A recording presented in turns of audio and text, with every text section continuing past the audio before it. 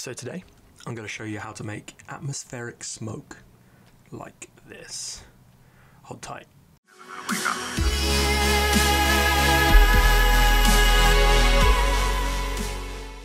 Okay, so I was pretty stuck on what to do for a sort of first tutorial. I know I wanted to do a tutorial, but I was pretty stuck on what to do, so I asked people on my Instagram, hey, what would you like to see?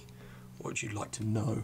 And a lot of people came back and said, I want to learn how to put smoke, or how I put smoke in images. Like you can see here, I put smoke in a good 95% of my images because it just adds that bit of atmosphere that some images need.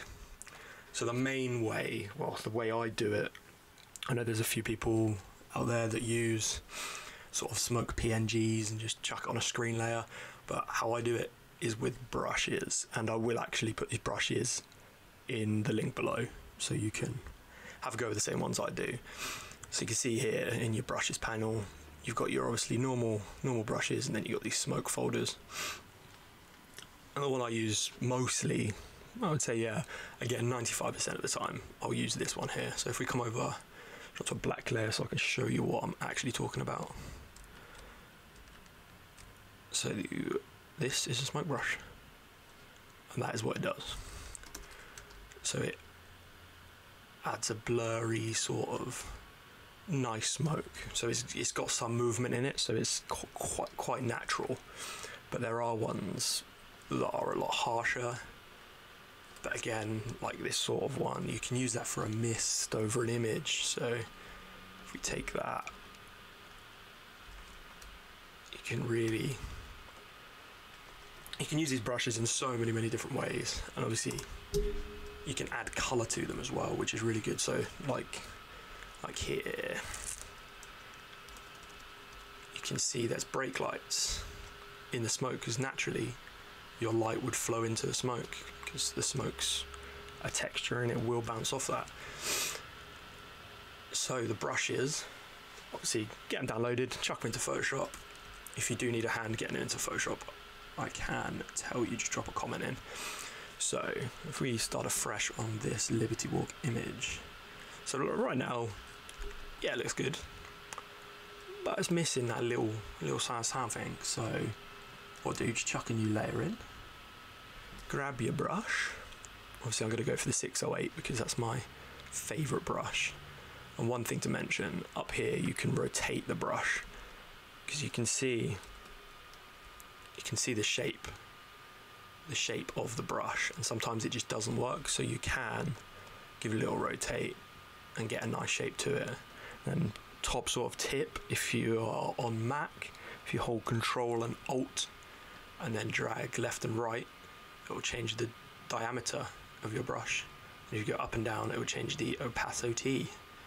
So you can, instead of coming up here, changing the opacity, changing the size, and coming back, you can just do it so much quicker with Control and Alt. And I think on Windows, Windows, what would that be on Windows? Would that be Control Alt again on Windows? Yeah, I think it's Control Alt on Windows. If you do know and you are on Windows, chuck it into the comments and I'll pin your comment for you, because yeah, I think it's Control and Alt. Yeah, it's Control and Alt. Okay, anyways, where were we? Sidetracked. Okay, so we've got a new layer, we've got our smoke brush, we've rotated it to the angle that we want. No, we haven't. No, we really haven't. There we go. Okay, so I'm just going to tap, and there's your smoke. So yeah, cool, that looks really good, but it's a bit messy, so it's all over the cars. It's all over the cars, so you want it neater. So obviously, yeah, it would flow over the cars, but for the client, you don't want smoke all over the cars because they want to show the cars. So what we can do, I have them pathed already, so you obviously need to path your objects. So I'm just gonna get, what's that over? That is the Rari. So, oh, that's awkward, isn't it? Paths aren't even over my cars because I've cropped the image. Nice, Alex, nice. Let's just drag this back in there. There we go. Let's move that over. Sweet. Okay. So select that. And we'll chuck this in a mask. There we go, we have no smoke over our cars. But obviously, like I said before, you need something in there. Because it's a mask, you can rub, you can add in there without taking your original shape out. So we'll smack a little bit of black. Still using a smoke brush because then you get the realistic smoke instead of using a circle brush like this. It just doesn't look as natural. So using a smoke brush on the mask, you can add in a nice smoky sort of shape. Let's add some more smoke in. Obviously we want it out the back. So we'll change the shape again, come up here, rotate it a little bit. There we go, that's a nice shape. You always want to try and get it in the natural light because you can see the natural light's coming out of the garage and hitting the floor. So we'll try and just mimic that coming out. So obviously that's really harsh again. So you come back over to your mask, grab your black, chuck the opacity down to 100, just nip some away.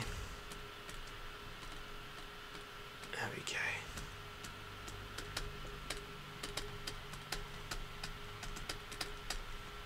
And my computer catch up because it's probably gonna crash. Yeah, there we go. It's gonna crash. Nope. Let's all cross our fingers and hope this computer doesn't crash. There we go. Awesome. We're there. We're live. We're good. Okay, we'll add a little bit back in here. That's cool. So let's zoom out. That looks a little bit too fake. So take a little bit more out.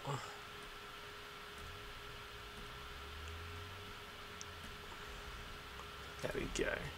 Okay, then we'll just add that little bit of brake light into there. So you do a new layer, put your brush obviously to red because that's a brake light. Make this brush a little bit smaller.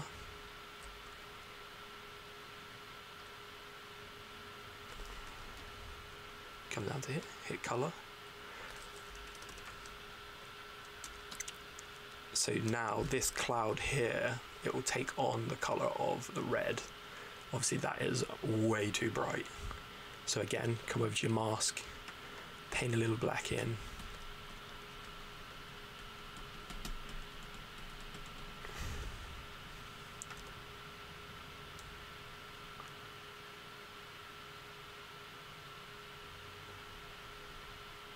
And there.